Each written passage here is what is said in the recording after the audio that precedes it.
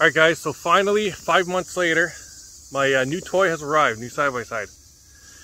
5 months to come in. This is in Canada for all the Americans watching. But it's here, finally. Just went and picked it up this morning. I just literally took it for just a little ride around the edge of the field. So I wanted to take this video while it's still brand new. So let me switch it around here and I'll show you what I went with. So I'm going from, I had a 2016 900 trail 50 inch, and then I went to the 1000S 60 inch, and then I went to a YXZ 1000R, which is an extremely fun machine. I just wanted to try something new. This is why I went with this machine here. So let's check it out. So here it is, RZR. This is a sport model. I wasn't gonna spend the 40,000 on the Ultimate. That's a bit excessive. I like the color package here. I wasn't sure about it, but then once I seen it in person, I was pretty happy with it. It's got a little mud on it, just like I said, on the edge of the field. It's literally got like 2 kilometers on it, I think. They had to go around the building a couple times, see with the dealer. So I just got it this morning. I'm gonna take it out. I put the windshield on. I ordered the half windshield. I got the door inserts, which I'll be putting my vents on. Check those out at sidebysidevents.com. I'm not putting those in today. It's pretty hot out, so I'm just going to leave those out for today. I got to make a roof for it still. I obviously couldn't make one until I get the machine, so I'll have that made next week. Now I'm going to figure out what light bar I'm going to go with also. And basically that's all I'll put on these things. This is 181 horsepower. I haven't really, I gave her pretty good in the field. It's definitely not, it's not lacking power, but I got to break this thing in still. So guys, why I went with this machine over any other one? Well, the Yamaha is just outdated. They need to update just need to update everything on it. They got to get some more power out of it. Stuff, you know, anything like that. I didn't go with the Can-Am. I did a lot of research on both these. I mean, you're only talking a couple thousand difference for the Can-Am. It's more.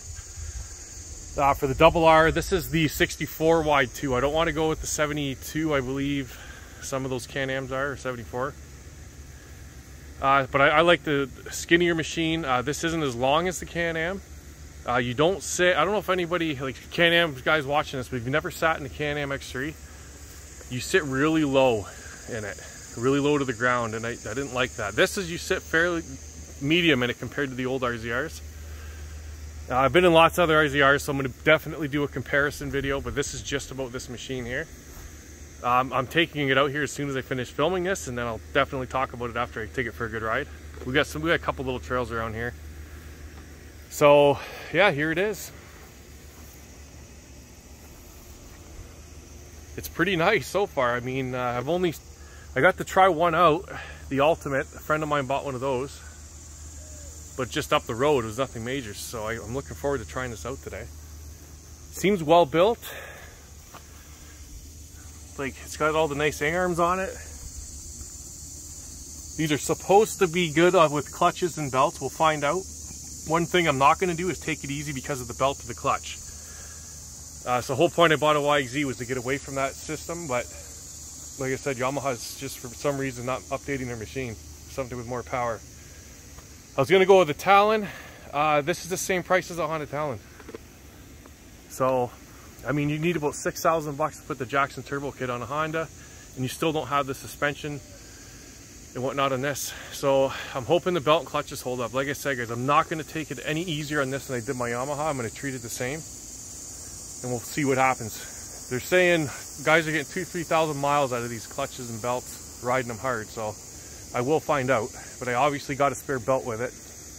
And I'm just gonna run OEM Polaris because me and a lot of the other guys in the group were finding out we were running these Ultimax belts. Everybody was having clutch issues with them, blowing belts with like no miles on them.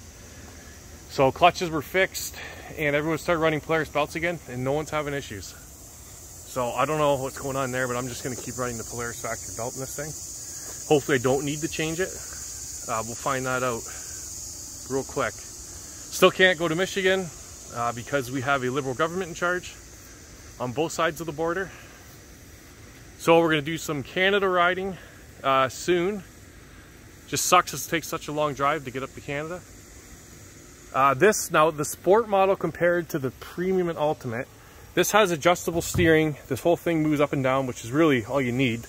It's got the seats adjustable. These seats are super comfy too. If you haven't sat one of these yet, extremely comfortable seats. I'm leaving them. That bar is nice and easy to adjust. You got lots of storage in this one there, glove box there. It's got a center console, a little storage space there. I also bought bags that go in the inside, and they got a knee pad on them. I'm gonna sell all that stuff. I just wanted to go take it for a good ride today. Same with the harnesses. This model doesn't come with the retractable 5-point, but I had them throw those in. They gave me a really good deal on both harnesses, but they actually shorted me one when I opened the box. But I just talked to the dealer. He's getting that figured out on Monday. They're gonna get me another one. So I'll put those in when I get them both, because you got to take both seats out, pull the center console up to get to everything. So I might as well do it all at once. But yeah, other than that, you know, I'm going to put the stereo in it. I might find a ride command. I've been looking. So for everyone in the States that doesn't understand what us Canadians have to pay for things, this one here, with the harnesses thrown in, I was $31.8 out the door, which is pretty much the best deal I could find. And like I said, to wait 5 months, no matter what dealer I got it from, I was waiting. It's got a 1-year warranty on it. I guess if you ordered after June 1st, you only get a 6-month warranty. Hopefully I'm not going to need the warranty. If I do, well, I don't know. I'll figure something out. It's got lots of storage in this. Like, that box is huge when you actually see it. And I guess this box comes out. A couple screws, pops right out for power washing, nice and easy. I'm going to get the rear light on this too. Lots of suspension travel. It seems like it's going to be a pretty good machine. Everything's pretty well built. So I don't know. I like the steering wheel on it. We'll find out. I'm going to put this thing through the gears as soon as I can.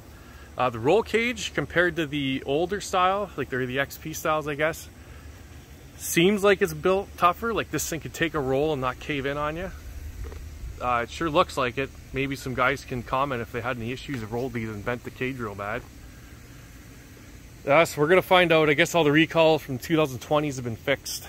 It doesn't have a hitch, but I do like how it's got the little hook on it. I'm keeping stock exhaust. I might put an Evo tune on it once it breaks in. I don't know. I'm gonna see how fast it is, the way it is. Those tires look good. I've heard good and bad about them. I'll see how they wear. I do a lot of road riding around here because we don't have a lot of trails. They're really aggressive. I found that out in my lawn. As for the front, I'm probably not going to put any bumpers or anything on it. Everything seems good. So yeah, guys, there it is. That's the new side-by-side. So I will be getting a lot of footage with this. Actually, tomorrow we're having our annual derby. So that video is going to be up after this one, maybe before this one, I'm not sure. So there it is. I went with the RZR again. This is my third one. The first two, you know, clutch and belt issues after 1,000 miles. So we're gonna find out how this is. A couple guys are riding the Turbo S's in my group. My one brother has one. No issues. My brother's got, I think, 5,000 miles on his. No clutch or belt issues, so that's good. And he's got an Evo tune on his. So we shall see how this is gonna work. So there it is, guys. That's the new side-by-side I'm gonna be using. I'll give a full review on it probably after I get a few hundred miles on it.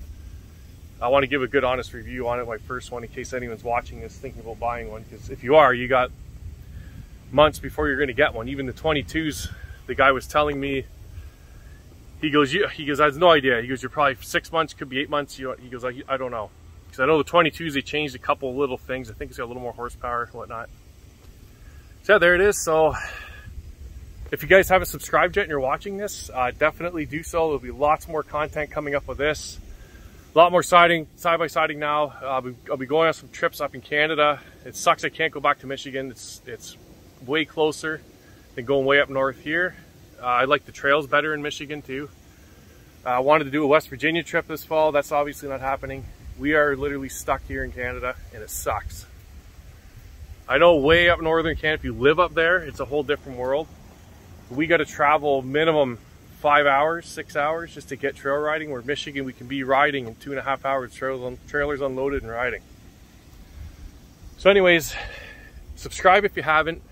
Thanks for watching, and there's going to be a lot more to come on this machine. A full review, I'm going to say 300 miles. I'll do a 300-mile review just to anybody watching this thinking about getting one. I'll give you a good, honest opinion on it.